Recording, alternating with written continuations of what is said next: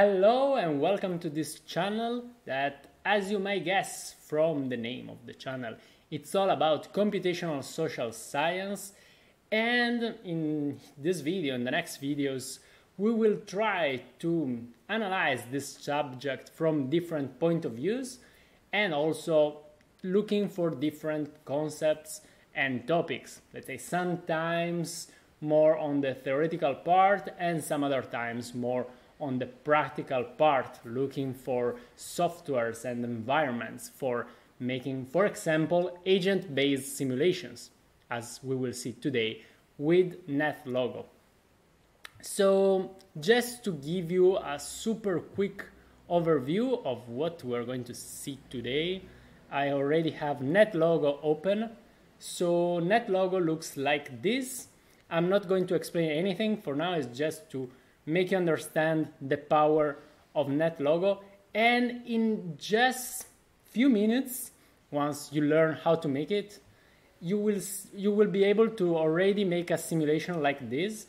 And you see here we have some little ships, some wolves, and when we want to run a simulation, we just go, and then we see that we have wolves eating sheep, sheep reproducing, wolves reproducing, and we have all the data here, and we see what's happening, and nobody cares right now. But in any case, what I think it's amazing is that really in just few minutes, you're able to run a really complex simulations with all the graphical support that you may want. So today we're gonna have a really quick overview about NetLogo. And in the next videos, probably we will go deeper about NetLogo, or also let me know in the comments if you have some specific topic that you would like to address.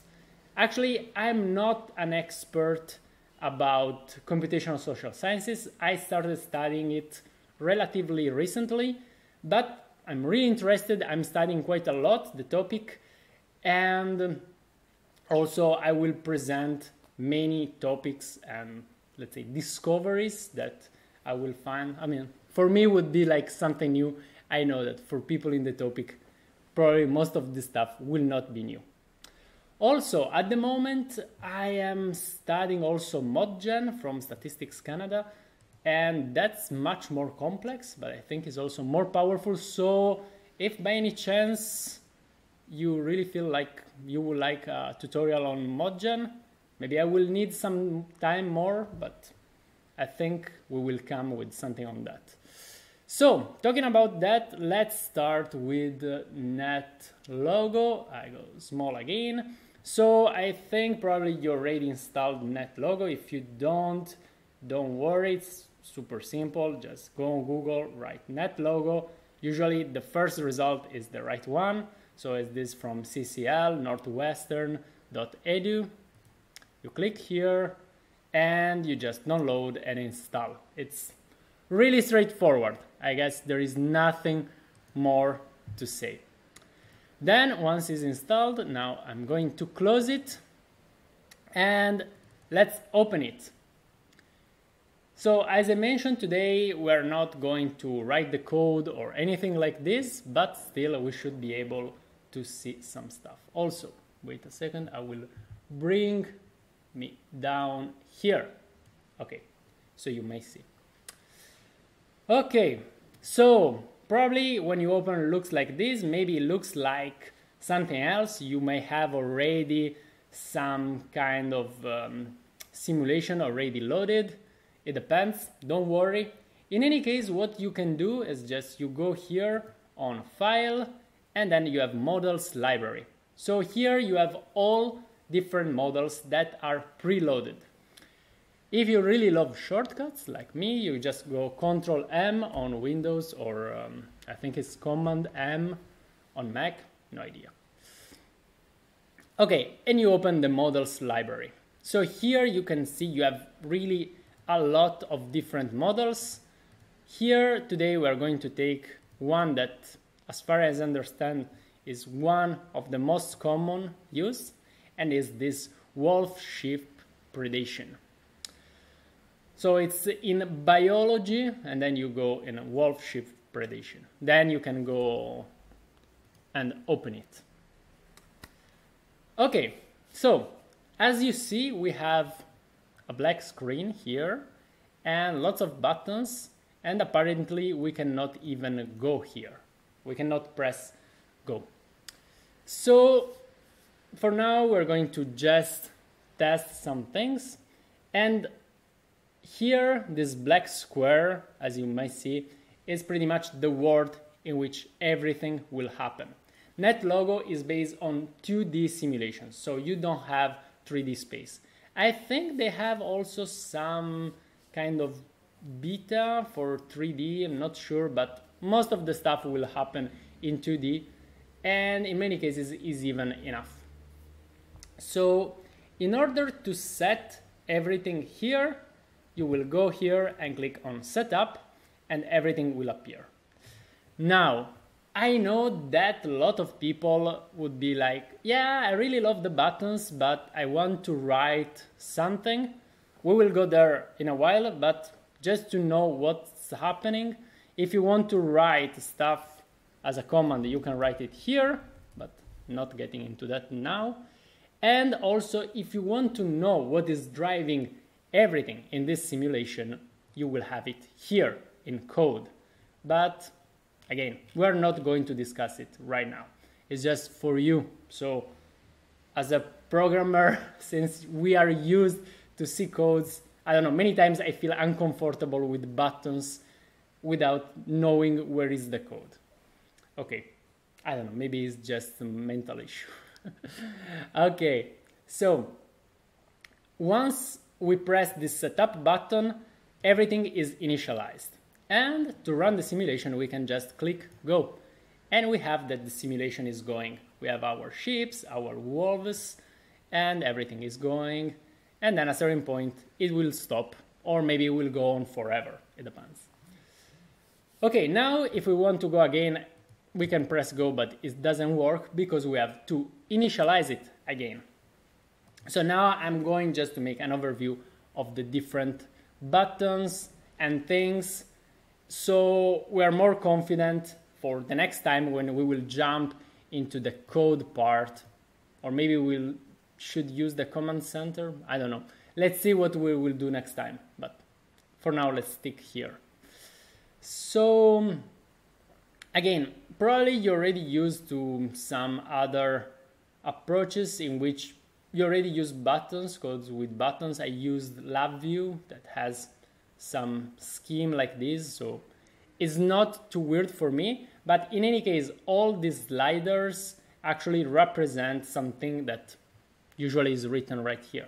So you can see that if we put the number, initial number of wolves at 243, we go set up, we start with a lot of wolves, and we can go and we can see how the simulation then happens again. Ooh. Okay, never mind. What else? We have sliders here, we have graphs here that tells you all the values. For example, we have the curve of the sheep, the curve of the wolves. Now we can see that the wolves apparently are rising and the sheep are decreasing because they're being eaten by the wolves. Vroom, and the wolves ate everyone, and then they die, and so they go to zero, disappear. Okay, then we have also, set up again, we have here the counters in which we have the number of sheep, wolves, the number of grass, maybe this we will see it later, and then we have also some other parameters like this to know how often the wolves will reproduce, how often the sheep will reproduce. And here we have some internal parameter that is the energy. We can turn it off or on, and we see when we turn it on we have that wolves have this number, and maybe we have to slow it a little, but if you see, wolves are going to lose energy unless they eat. So let's go a little slower. Okay, you can see 13, 11, 10, 9, 2, this one 8. Okay, Okay, so here we have pretty much all the buttons for controlling the simulation and also all the graphs and counters that actually are telling us the information about the simulation. Now, I think all of this part is pretty straightforward, but still it's better to have it in mind what's going on. Another thing is here we can have this bar that actually is telling us how fast the simulation is going to run, from slower to normal speed, faster. Maybe we can go again and see how we can make it really, really slow, or maybe we can make it super fast. Vroom.